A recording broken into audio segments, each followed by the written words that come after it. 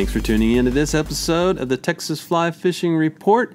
This is the companion YouTube channel to www.texasflycaster.com, where you can go to find highly detailed information about fly fishing in Texas. Hi guys, and welcome to the Texas Fly Fishing Report. It is Mother's Day weekend 2018.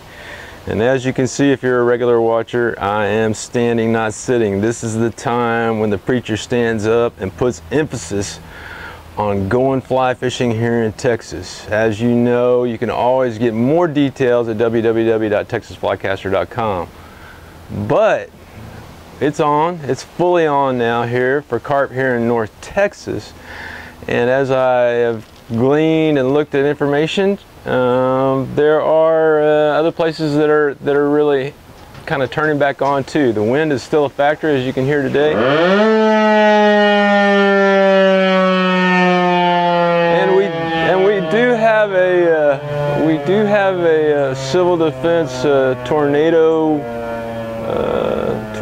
horn in our backyard. So that's a random thing that shouldn't be happening on a Friday. Don't ask me why. Anyway, let me just go through the list. It's a long list. Hopefully this thing won't kick in about 10 minutes and go full on. TFO came to me and we worked out a deal where I'm now a TFO ambassador. I went to them, they came to me. It's a mutual thing, and you know, an ambassadorship includes responsibilities, which I just can't get over that horn, which includes things like showing up at events and fly fishing only exclusively TFO rods, which means I've got to go get a bunch of rods. And I have a soft spot for TFO for a couple of reasons, not the least of which is they make really good fly rods. Number two is the first rod I ever had was a TFO rod, and number three is Lefty Cray. The late Lefty Cray was, you know, their spokesman and somebody who I look up to greatly as far as someone to emulate any way possible, as small as I am, as little as I am.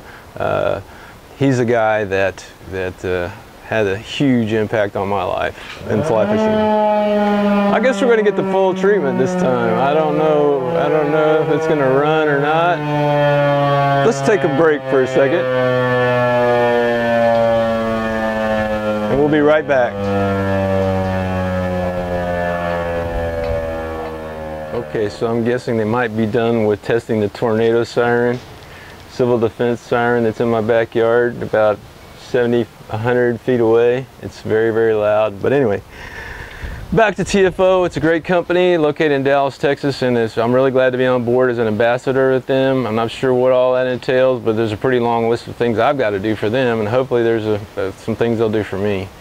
Meanwhile, I have been in contact with fly fishing guides that I know here in Texas, and if you're a guide, be sure you email me or send me a text message with your photos from fly fishing for the previous week. The deadline is 1 p.m. on Friday for having your photos run in the report. I never intended this report to be about me. It was more, I'm a journalist, I have a degree in journalism, so it's more about you guys and what you're doing than I could ever care to see myself. I've already seen, I hate being on this thing, but I have to do it because nobody else will come in here and do it with me. So that's that. Send me your photos. They need to have information like when, where, and who. And when I say where, you don't have to give away spots. Just tell me where you were and when and who the person is in the photograph.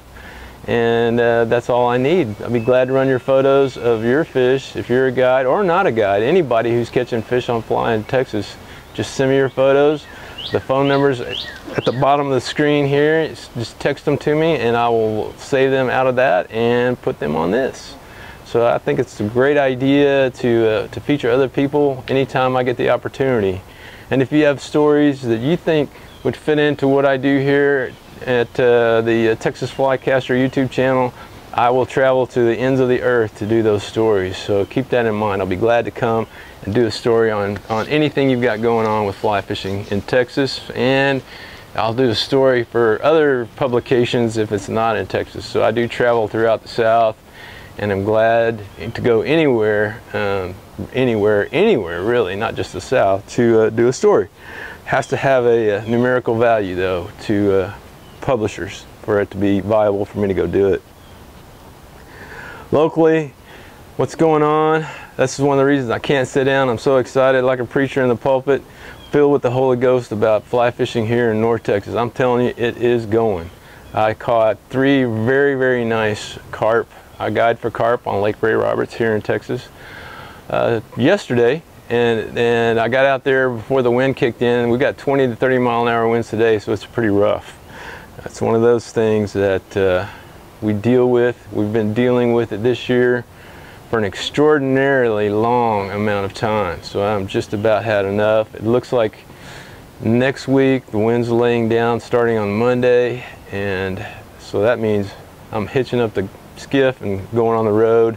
As much as I'd like to just fish my own water here on Lake Ray Roberts, the best thing I can do is actually try some new places and try some new things to catch carp and bass and other locations here in generally in the North Texas region and over into East Texas. At the end of this, as usual, we'll run the scroll. That'll have a report on conventional fishing in Texas, provided by Texas Parks and Wildlife Department. There was no time for me this week with all the excitement of this sermon being put together to glean much from the other shows that I watch typically on TV, which is Fox Sports Southwest, which is a good one, but kind of broader than what I do, and the second one is very good, which is Texas Insider, which really focuses on regions of Texas in horizontal bands across the state, which is kind of rough on the guides who actually they call in and talk to because it's such a wide area. But that show is based in Florida, so they've got 2 different reports and they just plug those in, and I think they do a pretty good job with it. So that's that. What I want to tell you about in the end is a couple of years ago I endorsed a product called Hydro Flask, and that's these Hydro Flasks right here. These came out before Yeti ever had anything, so that's how long ago it was, before Yeti ever made anything for handheld coolers. Well, I noticed in the last year that these stopped cooling, and I was wondering what was going on, and it was just my imagination. So I took them and submerged them because they had a few dings on the bottom, and they weren't leaking. But then I checked the website, and they do have a test that you can do to see if I guess you could use it on anything you've got. If it's not keeping cold, keeping ice for 24 hours, which usually they will keep it for 24 hours. What you do to test it, and very carefully, is essentially empty it out, pour boiling water in here, and then you feel around the sides to see if there's any place where you feel heat. If you feel heat, then it's compromised and it's no good. Essentially, it's the container that doesn't do anything but contain. It doesn't keep things chilled, it doesn't keep things hot anymore. So out of 3 of these that I own, 2 of them went back for a lifetime warranty replacement. And because when I did test them, I did feel hot spots on this small, the one this size I had. This one's still good. The ones I had, the neck was losing heat or giving off heat, and then one side was giving off heat. So I don't know what's in there or how that happens, other than the vacuum is probably lost. And so I sent that one back. Then I had a 64, which is a pretty big one, and that was completely compromised. So I was not imagining things, and neither are you. If you use Hydro Flask, I think one of the drawbacks of Hydro Flasks may be in the long run that they made them lightweight to the point of making the stainless too thin. The big positive on Hydro Flask that I still maintain, and I will still endorse these guys until they prove me wrong again, I'll give them at least one chance, is that they are lightweight, and they are very affordable as far as this type of flask or container. And secondly, they test their stainless steel. It's made in China, but they test their stainless steel for leaching constantly. So they have constant checks on the leaching properties of stainless, which if it's coming from China, everything that comes from China should be tested for leaching, because there's all grades of stainless. Now, Does the Yeti do this? I don't know, but this thing weighs a lot more empty than this one does empty.